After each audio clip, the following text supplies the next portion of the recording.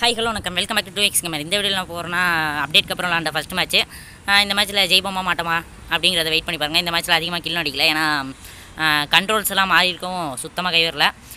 வேறு ஏதாவது மேட்சையும் எடுத்து போட்டிருக்கலாம், பட்டு ஃபஸ்ட்டு மேட்ச்சை தான் போடணுன்னு ஒரு எண்ணத்தோடு போட்டது. அப்போலாம் இல்லை, செகண்ட் மேட்ச்சை ரெக்கார்ட் பண்ண மறந்துட்டேன், அது கொஞ்சம் நல்லா போச்சு.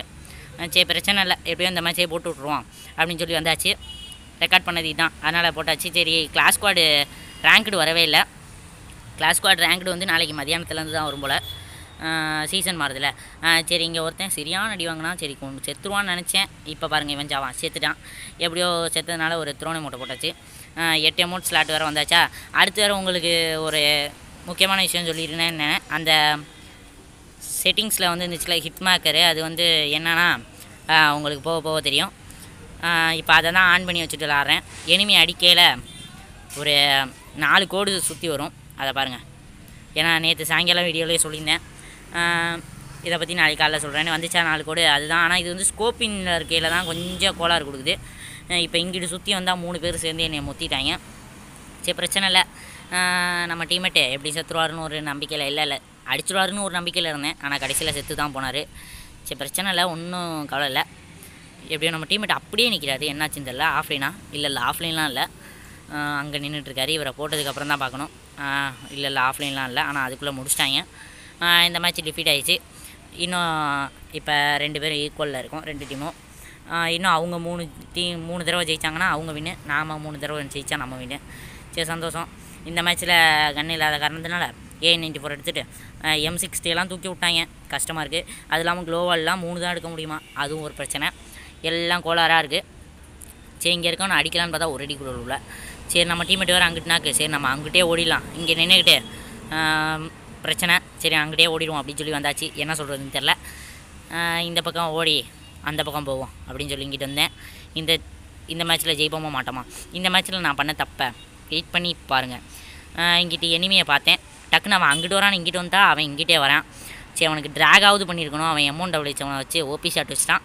சரி சந்தோஷம். எப்படியோ இந்த மேட்ச்சுக்கு டிஃபீட் ஆகிடுச்சு. இன்னும் 2 மேட்ச் அவங்க ஜெயிச்சாங்கன்னா அவங்க வின்னு. இப்போதைக்கு எனக்கு நம்பிக்கையே போச்சு. இதை தான் தமிழில் பார்த்துருப்பீங்க. 0 ஹெல்த், எனக்கு ஒன்றுமே புரியல. அலாக் பவரெல்லாம் போட்டு பார்க்குறேன், அப்போயும் ஏற மாட்டேங்குது, ஒன்றும் புரியல. இதை பார்த்துட்டு ஹேக்கர் கேக்கர்னு சொல்லிட்டு இருக்காதிங்க. நான்லாம் தண்டை புண்ணாக்கு, ஹேக்கு பண்ணுற அளவுக்குலாம் நம்மளுக்கு புத்தியெலாம் கிடையாது. அதெல்லாம் நம்மளுக்கு ஹேக் பண்ணுறதை பற்றிலாம் ஒன்றும் தெரியாது. இப்போ பார்த்தீங்களா, ஸ்கோப் போட்டு போவேல அந்த 4 கோடு வருதுல்ல, அது கொஞ்சம் மொக்க தான். யாருக்காவது யூஸ் பண்ணால் வச்சுக்கோங்க, அவ்வளோதான் சொல்ல முடியும். ஹேக்கெல்லாம் கிடையாது. இப்போ அவன் அடிக்கவே எனக்கு உயிர் வந்துடுச்சு பாருங்கள். அதான் ஹேக்லாம் கிடையாது, ஒன்றும் கிடையாது. ஹேக்கும் கிடையாது, ஒரு புண்ணாக்கும் கிடையாது. சரி, நானும் இனிமே எப்படியும் இந்த மேட்ச் நம்மளை முடிச்சுருவாங்க அப்படின்னு ஒரு நம்பிக்கை வந்துடுச்சு. ஏன்னா அவங்க மேலே இருக்காங்க, நம்ம பாட்டுக்கு அங்கே ஜோனுக்கு நம்ம போகணுன்னா அவங்க மேலேருந்து அடிப்பாங்க. முன்னாடியே போயிருக்கலாம். சரி பிரச்சனை இல்லை, இப்போ பொறுமையாக போவோன்னு பார்த்தா நம்ம டீம்மேட் வேறு நவர மாட்டேன்றாரு, சரியான டேமேஜ். மெட்கிட் வேறு இல்லை, என்ன பண்ணுறது, உயிர் இல்லாமல் ஓடிட்டுருக்கோம். செங்கிட்டு வந்தால் ஜோனு, நம்ம நேரத்துக்குன்னு வராங்க, எல்லாம் கிளம்பி வராங்க. சரி இப்போ போய்ட்டு அலாக்கை போட்டுக்குவோம், அலாக்கை போட்டுட்டு திரும்ப ஓடிடுவோம் அப்படின்னு போனால் இங்கே ஒருத்தன் வந்துட்டான், சரியான அடி. இப்போ நம்ம டீம்மேட் அடிப்பாருன்னு பார்த்தா டிஃபீட் ஆகிடுச்சு இந்த மேட்சும். சரி, அடுத்த மேட்ச் நம்ம ஒன்றும் பண்ணலன்னா ஒன்றுமே பண்ணாமல் உட்காந்துருக்க வேண்டியதான். அதான் பார்ப்பீங்க. அடுத்து வந்து MI2B கன்னோட பவரை பார்க்க போகிறீங்க. இது AWM கப்பனா இல்லை கார் 98 கப்பனான்றதை பார்க்க போகிறீங்க. இதோட டெஃபினிஷனையும் கரெக்டாக கடைசியில் சொல்கிறேன்.